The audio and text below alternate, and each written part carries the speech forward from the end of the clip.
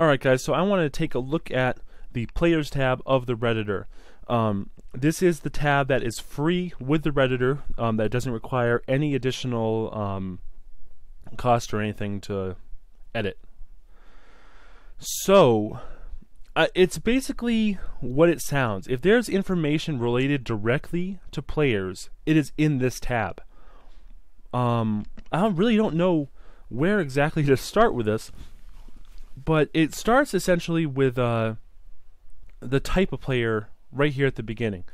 If it's a generated player, if it's a draftee, if the player is drafted or not, if they're special, slot type, regular NBA, all this stuff can be changed. So let's take a look at some of the legends.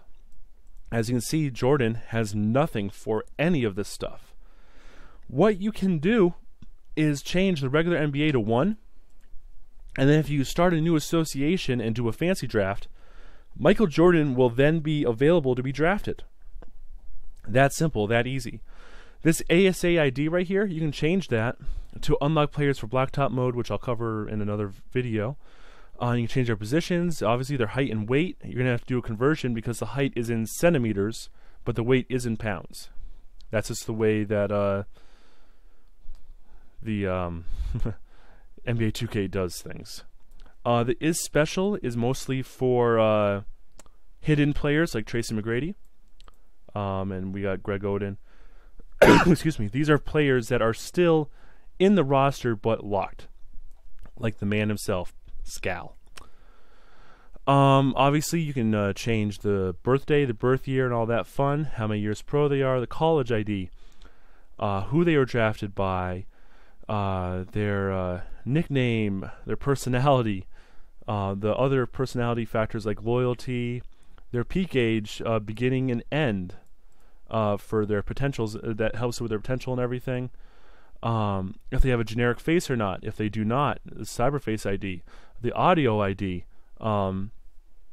the name order, which, to be honest, I really don't know what that does. The skin tone, muscles, everything like that.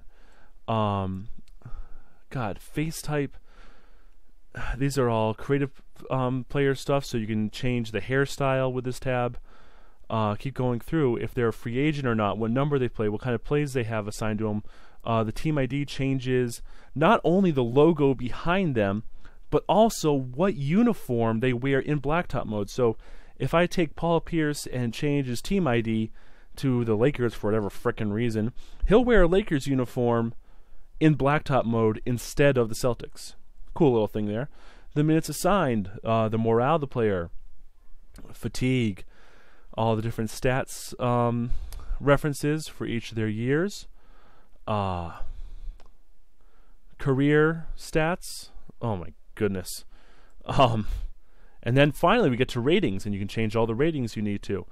The signature skills you can change here. And all these numbers have correlations in a PDF that will be released with the tool that will let you know what number means what signature skill. All the tendencies, all the hot spots, all the hot zones, the animations from the shots to the free throw to contested shots and dribbling animations, all the dunk packages to the contract years and contract amounts. Some of the years signed with this team, years for current team, and then no trade clause, what kind of option they have, and then we go to gear. You can give everyone a T-shirt if you want to. All the gear types are in here, and somewhere in here, right here, the shoe model, if the shoe uses custom colors or not, and then the colors used based on these color values right here. If they're locked to a brand or not, you can finally change that. I mean, I've said it again and again, this tool is amazing, and this is the stuff that you can edit for free. So right then and there, you can change the shoes if you want to. You can change the names of players. You can make the hidden players show up in the association draft, or a fancy draft if you want to. You can add players to the free agency if you want to. And this is all the free stuff just with this one tab. So I hope that kind of lays it out for you what you can do just with the Players tab. So if you need more information, check out the other tutorials or comment below and I'll see what I can do for you. And check out the all tutorials link in the description. Hope you learned something. I'll see you in the next video.